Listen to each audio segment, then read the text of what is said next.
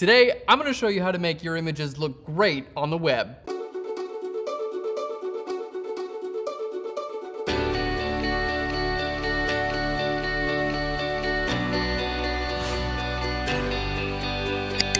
Hey guys, and welcome to Phlearn. My name is Aaron Nace, and you can find me on Phlearn.com, where we make learning Photoshop and photography fun. And today's episode is gonna help you out tremendously if you've ever had issues uploading your images to the web. I know when I was first getting my start, I would edit images in Photoshop and I'd get them to the place where they look great on my computer, and then I would go upload them to a website and the colors would be totally wrong and they were like not sharpened and looked totally icky. So today we're gonna show you how to get rid of all of those errors. I don't know where I was going with that. We're gonna show you how to save your images for the web. To start off today's episode, we're gonna do some color work on today's image to make it really pop on the web. Then we're gonna duplicate this document, resize, and sharpen it. It's gonna make it look perfect in the desired output size you're putting on the internet. And to finish it off, I'm gonna show you how to use the Save for Web and Devices dialog and make sure you're using all the right settings to get this on the internet. Cool, all right guys, let's jump into Photoshop. So here's our image from today. We've got a surfer. This image is so cool and I have absolutely no idea how this was captured. So we're gonna do some color work to it because we can make it even cooler. All right, we're gonna start off, I'm gonna grab an adjustment layer here and we're gonna go down to where it says color balance. All right, so our color balance adjustment layer, let's just make this a little bit smaller. We're gonna start off playing with some color here in the waves. So I'm gonna grab our slider here on the bottom and pull it really far towards blue. All right, that looks cool. Now, let's just zoom out a little bit. Here on my layer mask, what we're gonna do is I'm gonna hit Control or Command I to invert that layer mask, making it black. Then we're gonna choose a brush, just a very soft edge brush here. You can just see like a very large brush. My diameter is like 2800 pixels and my hardness is at 0. And then what we're gonna do is just kind of like paint white here on my layer mask right over here. And it's gonna fill this area in with our color balance. There we go. Let's just choose a regular normal brush. All right, so painting this in is just kind of like allowing the color that we used for the color balance layer to kind of like pull into the wave, and we'll do it right up here as well. All right, so we're gonna see we got a lot of nice deep color there. Now I want a little bit of like teal color to come in this way. So we're gonna grab another adjustment layer. We're gonna go to our color balance. There we go. And we're gonna pull this towards green a little bit and over towards cyan. All right, that's looking really cool. Now, again, you're gonna see this like it's visible on our subject, it's visible on the building. We don't want that. So we're gonna click on our layer mask and hit Command I on that. And then I'm gonna paint white in this area. So we're gonna just really get a lot of like beautiful, nice aqua color here in our waves. There we go. Let's make sure not to include that on our subject. All right. This is so cool. So just enhancing some of the colors that were already there in the image. All right, we're gonna make this area a little bit warmer.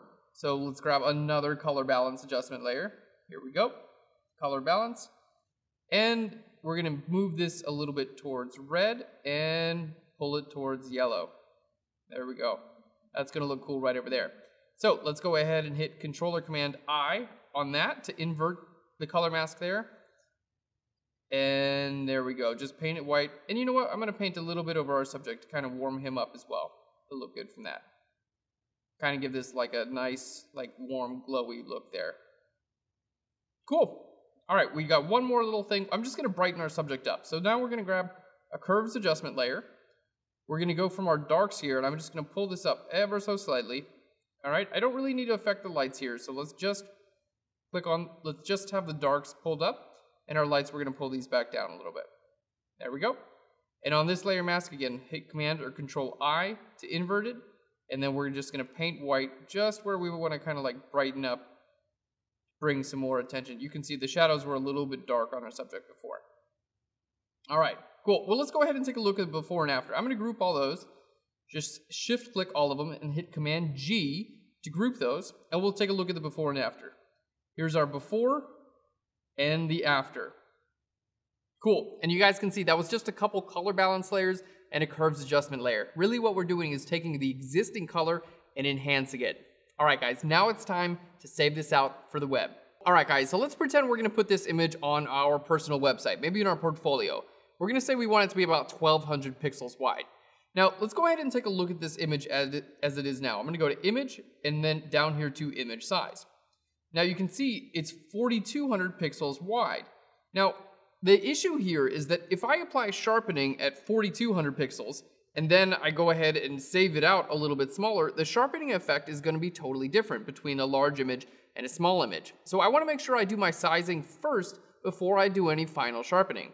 So I don't wanna change my size here either, because this is like my actual like nice document, right? We don't wanna you don't wanna edit an image like big, nice, beautiful, and then resize it small. What we wanna do is instead duplicate the entire image. So really easy to do. We're gonna create a new layer here. There we go, a new layer on top of everything else. Then we're gonna go to Image, and down here to Apply Image. There we go. And it just takes a merge. You wanna click on, make sure it says merge right here. These are going to be your base settings. It should all say it like this: merge, RGB, multiply, and opacity 100%. And then this is, the source is this actual image. Okay, cool. So a merged layer basically means it just takes everything and puts it on one layer. So you have one layer that looks like the combination of everything. Okay, now it's time to duplicate this. So we're gonna right click here, and I'm gonna go up here to where it says duplicate layer. And we're gonna choose a new document, okay? I don't need to duplicate it here. We're just gonna choose a new document and hit okay. So now we've got another document. Okay, so here's our original. Again, you wanna save that out as a PSD or a TIFF. This is the new document. We're gonna continue working from here. We're gonna resize it and sharpen it. All right, guys, let's start off with the resize. So we're gonna go to Image, and then down here to Image Size. Okay, and then I'm gonna type in the size that I actually want it to go out on the internet. You want it to be your display size. So if your website calls for 1200 pixels wide, make it 1200 pixels wide. We're gonna do that here, 1200, and we're gonna hit OK. All right, now let's zoom back in, and now it's time to sharpen this image up. And we're gonna be sharpening it at 1200 pixels, because that's the final size it's gonna be visible at. So we're gonna go to Filter, down here to Sharpen, and over to Unsharp Mask. All right, and this is done right before you export it, guys. Don't do this as the first stage. You wanna do this at the very end.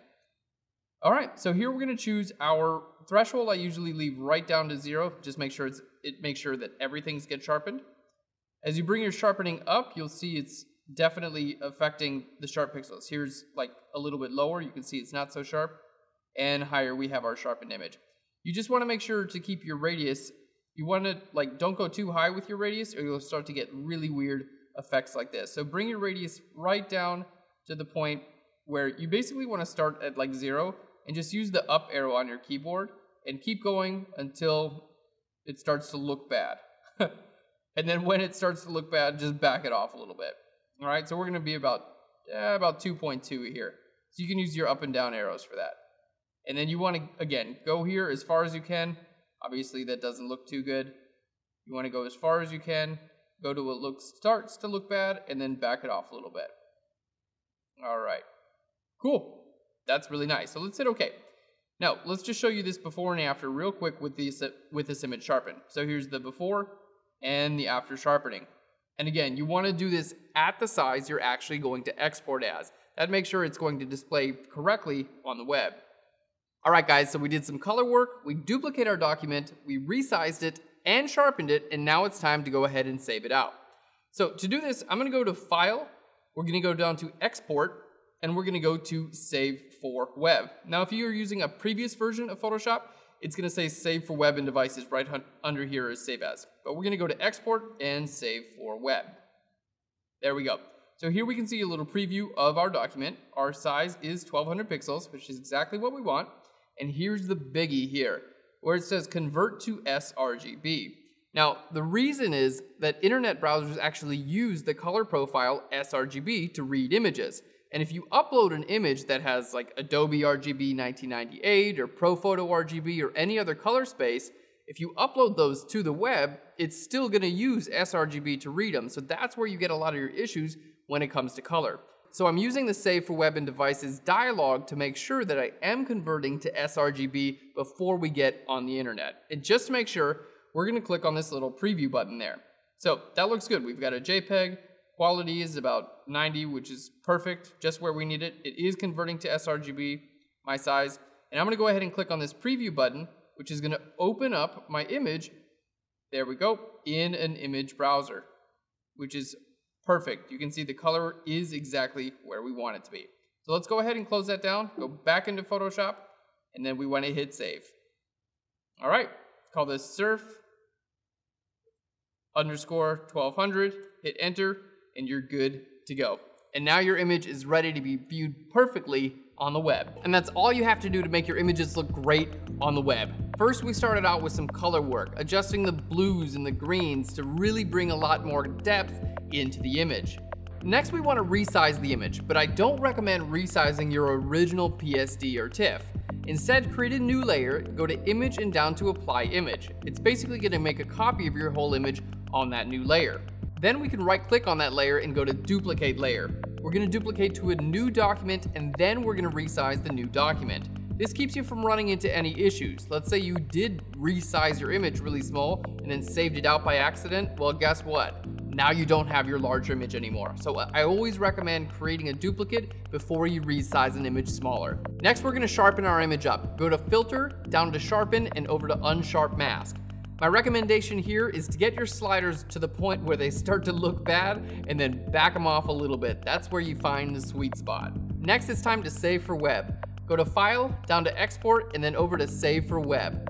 Make sure to check on the box that says sRGB. Make sure your color settings are correct. Hit that preview button if you want, hit save, and you're good to go. All right, guys, that's it for today's episode. Thank you so much for hanging out with me and learning some Photoshop. And if you love Photoshop like I do, probably want to click on your screen right about now, because we're going to put a big subscribe button on there. And what that means is we'll send you free Photoshop and photography episodes every single week. And if you have an idea for an episode or a question about today's episode, or just hey, I want to know why the sky is blue, leave it in a comment down below. I'd love to hear from you. I don't know why the sky is blue. Something to do with the ocean. Anyway, thanks so much for watching, guys. I'll Phlearn you later. Bye, everyone. So, I'm using the Save for Web dialog. Does that make sense? We're gonna send you them every single week. Photoshop and photography. La la la li li li.